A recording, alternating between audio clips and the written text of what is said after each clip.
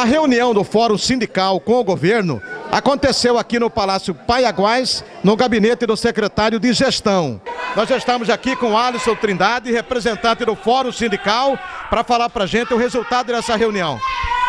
O Fórum Sindical viu essa reunião muito positiva. Nós buscamos o diálogo com o governo, o governo trabalhou em cima de uma contraproposta e nos apresentou hoje a contraproposta de pagar os outros 3,11 em novembro e pagando a diferença retroativa no mês de janeiro de 2016, ou seja, os servidores não terão nenhuma perca com a proposta que foi feita pelo governo hoje. A maioria das categorias que estavam presentes na reunião no Fórum Sindical já aceitaram essa proposta. Outras categorias irão apresentar em assembleia, mas mesmo as que vão apresentar a assembleia viram com olhos muito bons essa proposta elaborada pelo governo, que ele evoluiu da primeira proposta e se dispôs a atender os servidores públicos do Estado de Mato Grosso. O secretário de Gestão do governo Pedro Taques, Júlio Modesto, foi quem presidiu essa reunião com o Fórum Sindical. O governo apresentou uma proposta. O senhor acha que coloca um fim nessa polêmica agora com relação à reposição salarial? A ideia é essa, Augusto. Nós apresentamos uma proposta que foi bastante debatida, o diálogo foi aberto desde o início com o sindicato e todas as entidades que aí representam os servidores acharam uma proposta muito plausível e já sinalizaram pela aceitação dessa proposta. Essa proposta consiste em aplicar a diferença que falta do RJA de 3,11 no mês de novembro ainda desse exercício, mas as diferenças salariais que impactam retroativamente, porque esse efeito é retroativo, será paga em janeiro. Então, essa diferença salarial de maio, junho, julho, agosto, setembro e outubro, ela será paga em janeiro de 2016.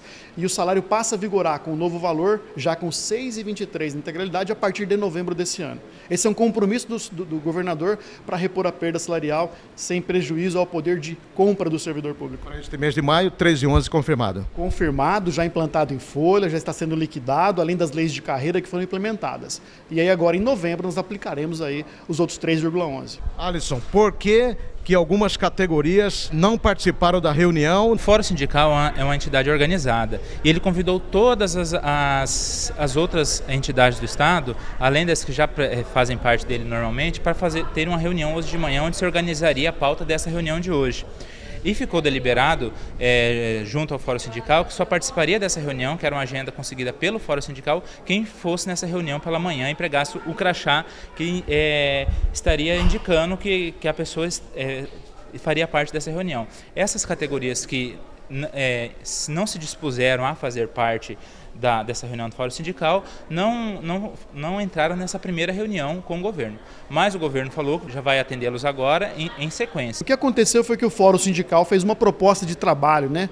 Ele trouxe para nós todas as entidades que costumeiramente participam das suas reuniões enquanto Fórum Sindical. Assim deliberamos, aceitamos a proposta, conversamos com essas entidades que representam a grande maioria e essas outras 5 eu disse lá no início da reunião, lá fora, estive pessoalmente, falei com o pessoal que está lá fora, que eles seriam atendidos na sequência. Acabando essa entrevista, eu os trarei para dentro de sala para conversar com eles também. Nada, a proposta mesma apresentada para o Fórum. A proposta é a mesma, ela tem que ser igual, ela é isonômica para todo o servidor público e assim será feita e apresentada. Espero que haja um consenso de entendimento das categorias que lá fora se encontram, assim como houve aqui com as demais categorias conosco nessa reunião muito produtiva agora pela manhã.